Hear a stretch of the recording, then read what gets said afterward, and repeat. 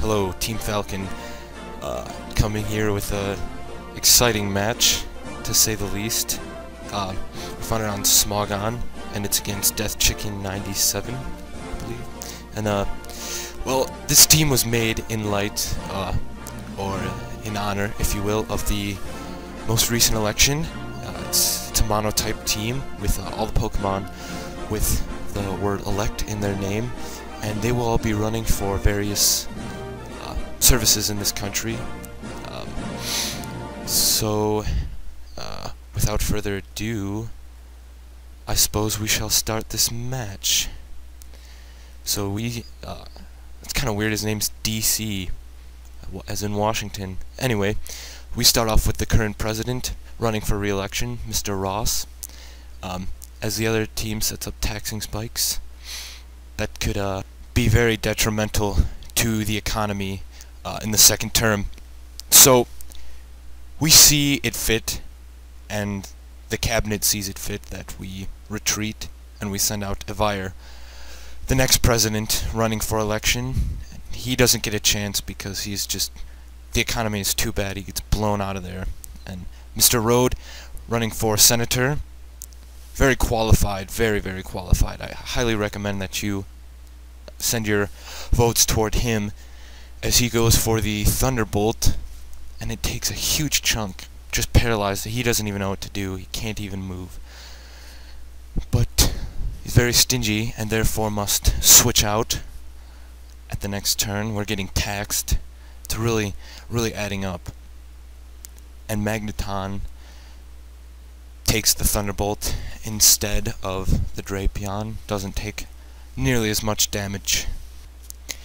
And Rhodes' time of debate is over, and the floor is now given to Ross, the current president of Unova, and he gets his leftovers, his right unders, if you will, and out comes this terrorist Dusknoir, a mortal enemy of ours.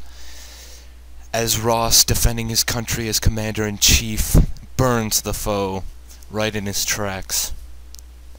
And the only purpose of this Dusknoir is a suicide attempt to burn our current president, and the Will-O-Wisp hits, severely crippling our current president of Unova. As we go for the Flamethrower on the next turn, which was voted in by Congress, later passed on to the Senate and the House of Representatives. We went for Flamethrower in the case that he decided to switch into some other sort of foe, such as the Sceptile. Sceptile, otherwise known as the Legalization. Just look at this thing. He wants, well, that's a different topic. Anyway, we go for the Flamethrower, roasting this already baked foe. And since the Flamethrower was not enough to get the KO, weed is now legalized in Colorado and Washington. We're sorry, President Ross. In any event, the Giga Drain is enough to take down the president. He cannot do much more at this point. It is beyond his power. It is beyond what the president is allowed to do in this country, which is where the senator, Mr. Rode, comes in. And he definitely needs to be elected, because this hidden power ice is enough to outspeed and KO this worthy opponent. He gets taxed some more, so he's about at half health, and he goes down to a Psycho Cut. And I'm kind of curious as to why Aftermath did not kick in there. In any event, this apprentice, if you will, Mr. Reich, comes in, thinking he can outspeed Choice Scarfed, timid and all, but he is merely an apprentice.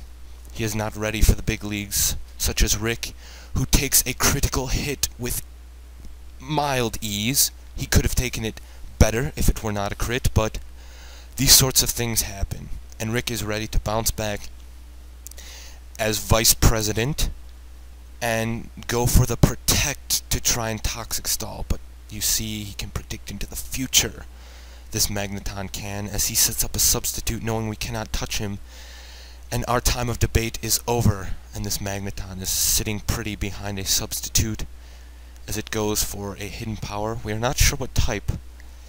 We were hoping he would go for the thunder or the electric attack in hopes that we would get motor drive. So the the president running for election, well, current governor rather, does not get to see much action as the taxes are too much for him.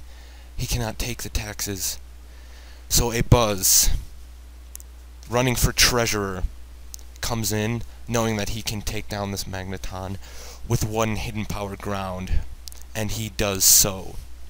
Now after the taxation, he is left at about 238 hit points, and since he is timid, he is able to outspeed Scyther and take down this threat. And as of now, it is such a close match. He has one person left, two people left, as he sends out his Drapion, and we take it down with a hidden power ground. Kind of rhymed.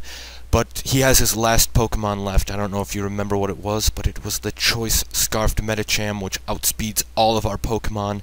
So one attack and we are gone, and he misses the high jump kick as we prevail with Thunderbolt, therefore taking down this Medicham in all of its glory.